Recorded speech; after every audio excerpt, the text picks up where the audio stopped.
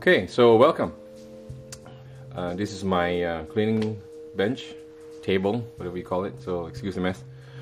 I want to talk to you guys about Kimber and my fascination or love for the brand, or actually the products.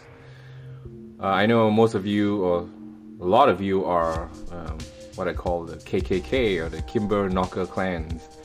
You guys think that maybe due to the popularity of the guns or some reason that the guns don't function or they are crappy and all that, but I'd like to show you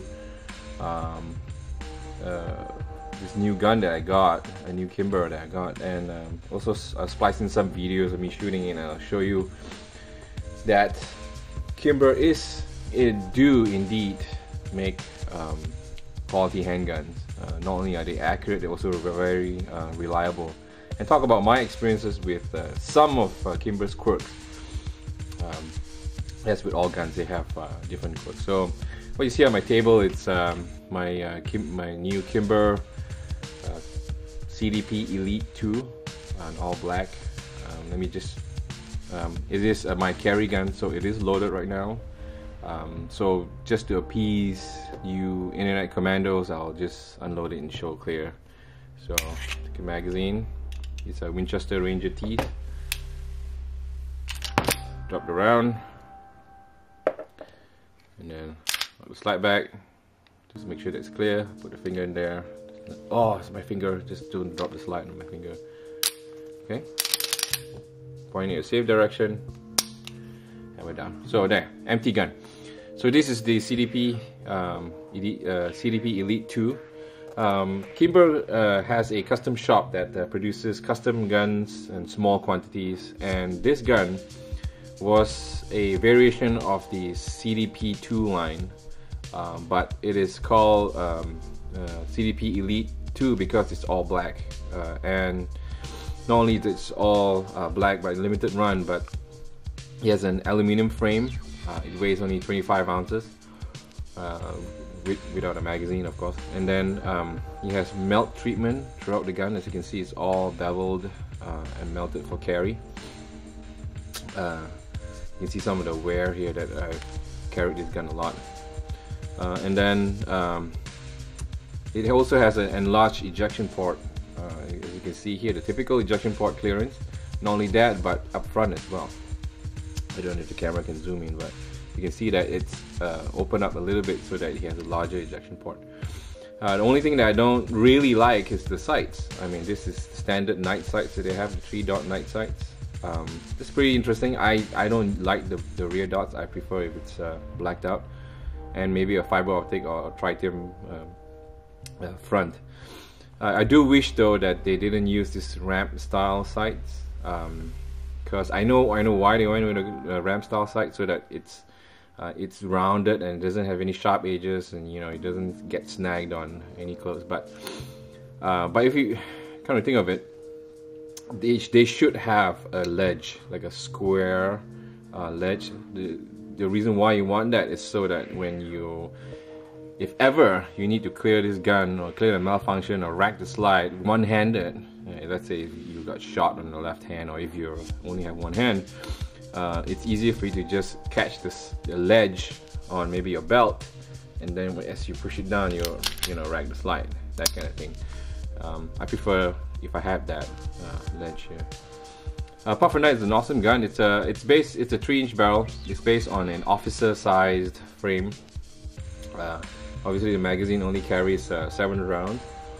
We one up the pipe, so you have 8, and I carry a spare magazine that carries another 7 or 8, depending on the size of the magazine that you want. And it's pretty darn accurate. The grips are not original. I replaced these grips. I love the fake ivory look on the black gun. That looks beautiful, I think. And I bought this from duragrips.com for about 22 bucks. They're nice. They're nice looking. They're slim as well, and they're not really fat, so it fits very well in my hand. So I've lubed this gun with Slipstream, just giving Sleep Sim a try. A lot of people say good things about it, so I'm just gonna go. It's not bad actually. It works like just any other lubricant. I can't tell the difference, so, and it doesn't stink, so I'll use that. What's really difficult about disassembling this gun is the recoil spring has this special hole in here somewhere that you need to put a paper clip and hold it in place so that you can take the slide stop out. But I bought this from a I put a link down here for you guys to see, but this is like a tool, 1911tool.com I think, where it just fits into the gun right here, pops in, and it holds the gun in place, holds the slide in place. You can just drop it and it correctly aligns your slide stop with the takedown notch, and you can pop the slide stop out and then disassemble. And then you reassemble it, just put it back, pull it out, remove the tool, drop the slide, and you're ready to go. Right? So that's the CDP Elite II. I like it a lot. It's nice, it's small, it doesn't print that much because the grip is shortened, the officer size, and then obviously the length of the barrel is short. A lot of people say, oh, why don't you get a 5-inch barrel, 4-inch barrel to get more accuracy out of the gun? I mean, seriously, you know, if you're gonna conceal carry, I'll show you in a video that I actually hit a man-sized target up to 200 yards with this. So I mean, how more accurate do you want to get for concealed carry? If you're going to shoot somebody 200 yards away, I think that's a big mistake, right? If somebody is 200 yards away trying to get you, you run for cover or run somewhere else. I mean, it's just hilarious the kind of things that people, the internet commandos, will tell you. Oh yeah, you need an additional half an inch just to get that accuracy. I mean, yeah, but how often are you going to make use of the extra half an inch compared to how often are you going to carry this gun? I carry this gun almost every day, and I prefer the shorter barrel. I also have a segment of video where I draw from concealment, fire 8 rounds from this gun, and then reload with the magazine, a spare magazine that I keep in my jeans pocket. I don't even carry a mag pouch. And draw that and reload the gun, and then fire it off another 7 shots, and you see that hit all. I actually did pretty well. So I'll show you the hits on the target and also the 200 yard shots. So this is a very, very awesome gun. I believe it retails for, I want to say $1,200–$1,300. I bought this second hand. Oh well, used. Now, one of the interesting things about Kimber is, if you were to buy a new Kimber, there is a break-in period, and it's in the manual, and they tell you to shoot at least 200 rounds or 250 rounds through the gun so that you break it in. So and after the break-in period, the gun will run fine. And this is my experience. I bought this used, so it has been broken in. I shot maybe 150 rounds today, wide variety, my own reloads, Hornady Critical Defense, Winchester Ranger T, no feeding problems, no issues at all. I was worried that there will be issues, but no issues also, so I'm very happy with that. I have another Kimber Eclipse Pro 2, which I also bought used. When I first shot it, maybe 500 rounds, I shot it through a single stack match, no issues with the gun again, because it's broken in. Now, my first 1911 ever is a Kimber Custom 2. I don't have it here with me, but it's a long custom TLE RL2 with a rail. It's 5-inch government length with a rail and a full-size frame. Now, that gun caused me problems in the beginning. In the first, I believe, first 300 rounds, there were multiple failure to feed, well, part of it is also the magazine, right? They tell you that, you know, you need to troubleshoot. Every time you buy a 1911, you need to shoot rounds through a few different magazines just to see which one that gun likes, because there are so many manufacturers. Like for instance, my Kimber Custom 2, after going through a couple of magazines, I settled on the Chip McCormick. My Eclipse Pro 2 prefers the Wilson and stock Kimber magazines, and this is a stock Kimber magazine, and it works fine in this gun, so I'm going to stay with that. So again, if you're 1911 and you're having problems, try the magazines. The other thing to try is also the extractor tension to make sure that you fix that properly. If you don't know how to do it, send it to a gunsmith and they'll work it out. So my first Kimber Custom 2, first 300 rounds, I had so many different problems, from magazines to ejection, FTEs, FTF. But after about 300 rounds, everything started to normalize, and then no more issues. I shot the next maybe 1500, 2000 rounds in IDPA matches, in single stack matches. Not an issue at all. So again, when you buy a Kimber gun, just make sure you shoot it. I mean, it's a great reason to shoot, right? Go shooting. Just make sure that the ammo works in the gun, and you go through the break-in period as suggested by the manufacturer. After that, you will serve you well. There will be no more issues for you. So that's been my experience.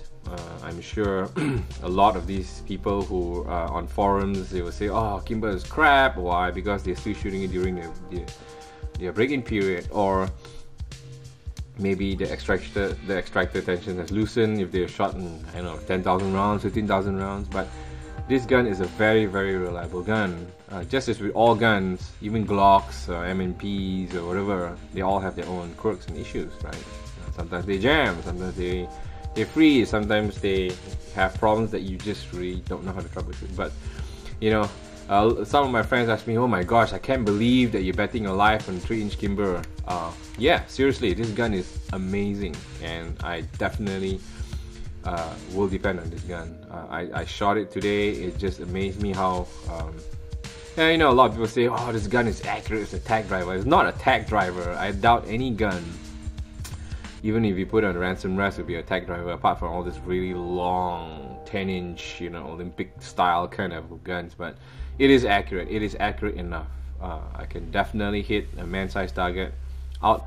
I don't want to do it at 200 yards, obviously, but you know, I also have some footage of me shooting at a target at 25 yards.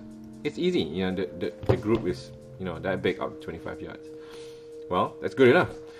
Most of the engagements will be within 10 to 15 yards, maybe, or 7 to 15. I don't know what the national statistics is, but definitely defender.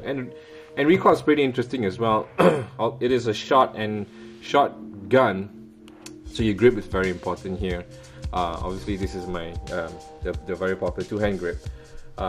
Some of my shots today, I did not have a full strong grip with my left hand. I left my left hand basically just resting there, and every shot I took, the gun jumped like that. That's pretty normal for a 45. But when I bear down on the gun and ensure that I have a good grip, you know, with your right hand you need to squeeze front and back. Your left hand is left and right, right? So when you get a good grip, I tried this. I shot 7 shots and just went like that. Okay, the recoil is just that minimal with 45 defensive loads. So 45 is controllable. It's actually softer. I have a Glock 19 as well with 9mm rounds, and it's really snappy, loud and snappy. 45 has this nice recoil impulse. It just pushes your hand, obviously sometimes like that, but if you had a good grip, it just pushes your hand, feels really good, and I love the 45. So that's my review. Well, not really a review, but just wanted to share that with you. And just wanted all the Kimber haters to know that, hey, this is it's a great gun. Don't knock the brand if you haven't shot it yet or haven't owned one. So take a look at some of the video footage I'm going to splice in now. Enjoy.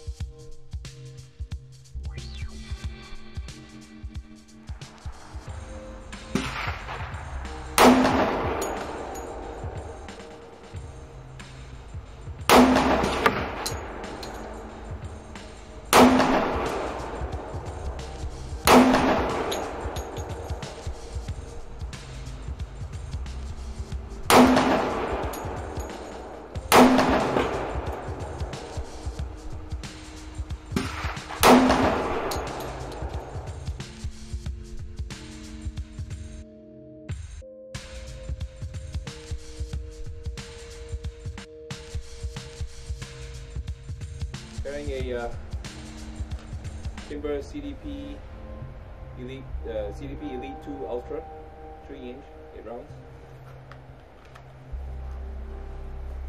And a reload, 7 rounds, in my jeans pocket.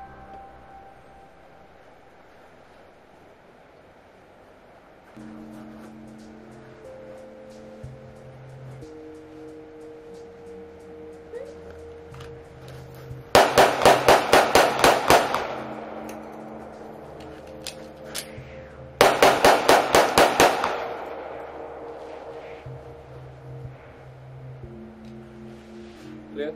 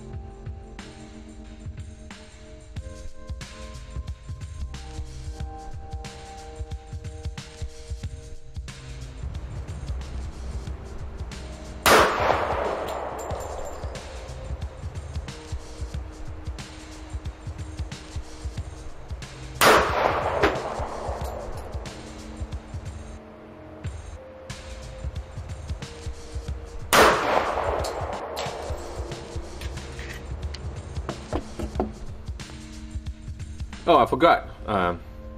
Obviously, once I'm done with this, I'm going to carry it. So I'm just going to load it up.